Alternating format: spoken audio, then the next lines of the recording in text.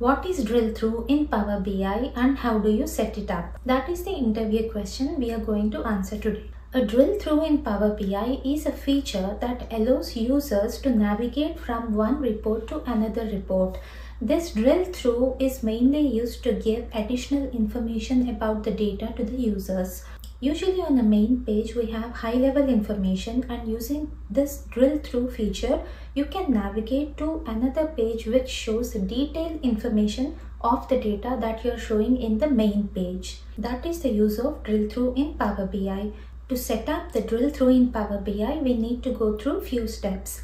The first step is we need to have a page. We need to have a destination report where all this detailed information would be. So that means you will have to create a report first that will have all the possible details about that data. And the next thing you need to do is you need to identify the drill through fields.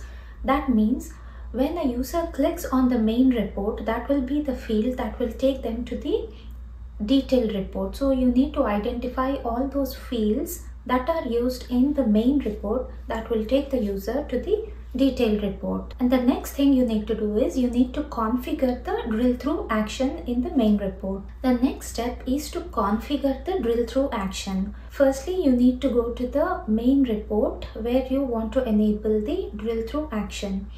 So in that report, in that main report, right click on the visual or the data point where the users will click to initiate the drill through action, and then select drill through from the context menu, and then click on drill through to open the drill through pane. And then you need to set up drill through filters. In the drill through pane, you will see all the fields from the destination report. You can select any of those fields that you want to use as filters in the main report. And once you set up all these actions, you can share and publish your reports.